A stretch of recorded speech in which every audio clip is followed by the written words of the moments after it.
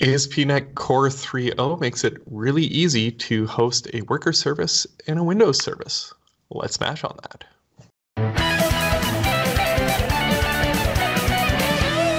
Hi everybody and welcome to another episode of the Asp.Net Monsters. My name is Buzzy B and I'm here with Dave Forget, and today we're going to be talking a little bit about Windows services. Why are you a bee, Simon?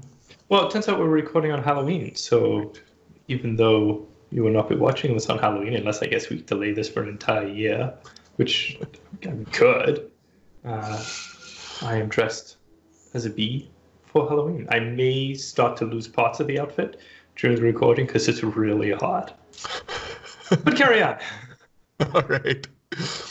Okay, so in a previous episode, we looked at the changes that happened to the host builder and the generic host within Asp.NET Core. And I kind of alluded a little bit to how that makes it easy to build worker services.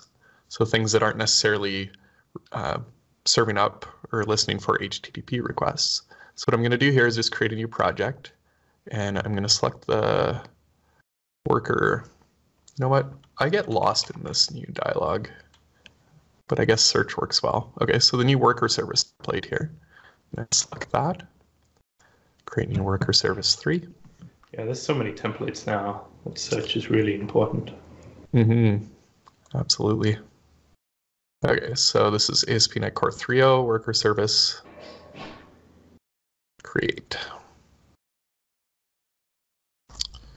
So as a quick recap, the changes here from what we would have seen originally. Remember, everything in Asp.NET Core kind of starts out with the same little piece here. We have the create host builder.build.run, and we just do a default builder, configure services, and we add a single hosted service called worker here to run in the background. So the difference between like a standard web application would be that we were configuring the web host here instead, the web host defaults.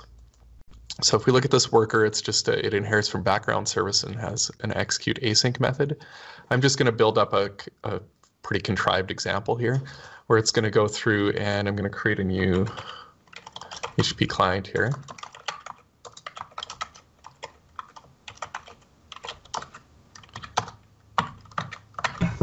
Now you're creating an HTTP client, but because you're in a worker process here, and because you have the advantage of all the startup stuff that exists inside of ASP.NET, you could use an HTTP client factory. Absolutely. But I'm just saying that you could in that scenario. I don't think we've actually talked about HTTP client factory, have we? How have we not talked about HTTP client factory? Definitely do an episode on that. All right, we'll put it on the list. Okay. All right, so I have my HTTP client, and what I'm going to do here is I'm actually just going to, every second, or we'll say every 3 seconds, I'm going to ping a Azure function that I have here. It's just a simple function that does nothing other than send you a response based on the value that you passed it. So you pass in a name query, and it just returns a result. This looks suspiciously like the default function. Doesn't it? That is exactly what it is, the default function. So what I'm in here to do is grab the URL, which I do somewhere in here. Help me out, Simon. There it is. Right at the Get top. Function URL. So this is the URL that I want to call. And I'm just going to go var response equals wait HTTP client.get async.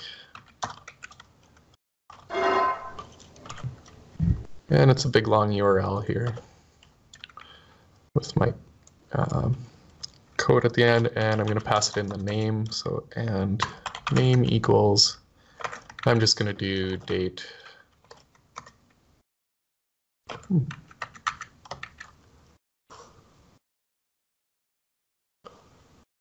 You have a $sign at the front there, or I do have a $sign. Do But you? something about Oh, yeah. Okay. Oh. Anyway, IntelliSense is broken there, but that's okay. Not the point of the show. Okay, so we're just going to pass in that value, and I'm just going to copy some code here for grabbing that response back, and we'll log it out. Okay, so I do ensure. Oops, it's some fast typing. Yeah, I typed that super fast. Single keystroke. Okay, so we ensure the status code, we get the response, and that's it. That's my worker service. It's just going to go and do that every 3 seconds. And I'm going to run it locally here just to step through that.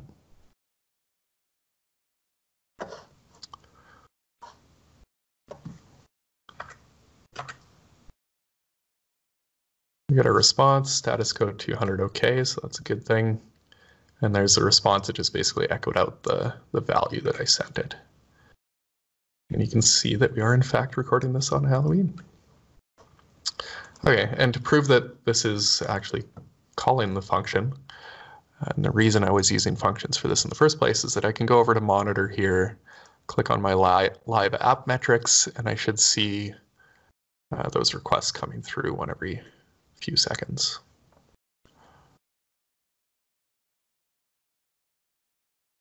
Let's say I let this run. There's the request. It'll wait a few seconds, it calls it again.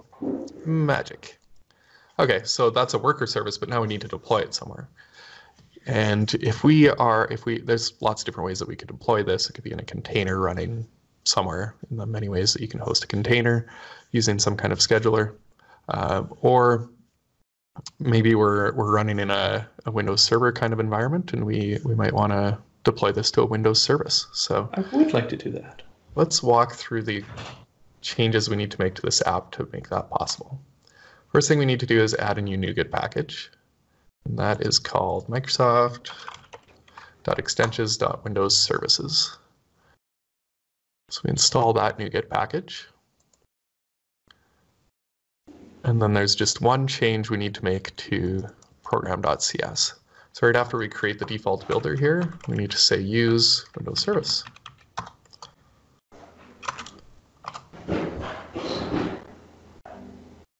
That's it. Now I can build this, and it is basically ready to deploy as a Windows service now. But to actually do that, we're going to need to switch over to the command line. So I'm opening a PowerShell prompt here as an administrator because we need admin rights to actually add the service. So first thing I'm going to do is, let's go to this folder.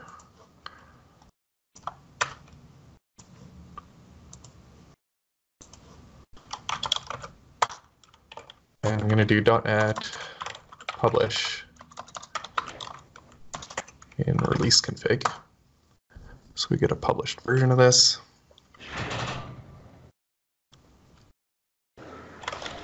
Now I'm going to go to my bin/release folder, and there's a netcore app 3.0/publish. And this is the code that I can publish to somewhere. So in a real world scenario, I'd be copying this code somehow over to a server where the app is actually going to run. I'm just going to deploy it locally right from this folder. So now all I need to do is call the new service PowerShell command. And I'm going to give it a name. I'm going to call it my ping function service. I need to give it the binary path name. That has to be the full path. Can't be a relative path there. I'm just going to copy this.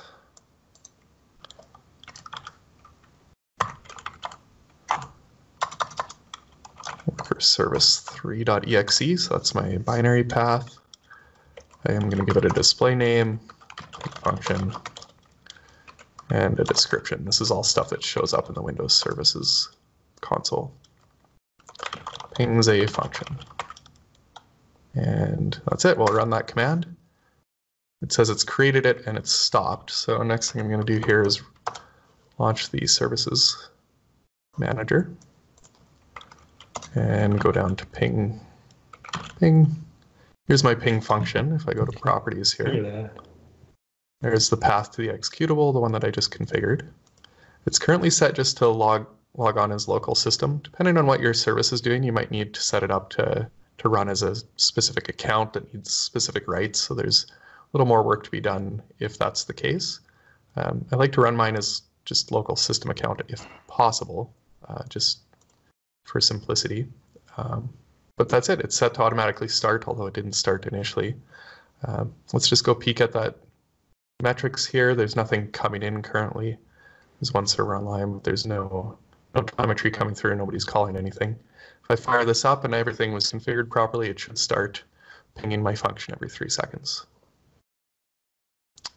Okay, so it did start. It didn't give me any errors here. And there we go. Look at that. Pinging my function. Whew.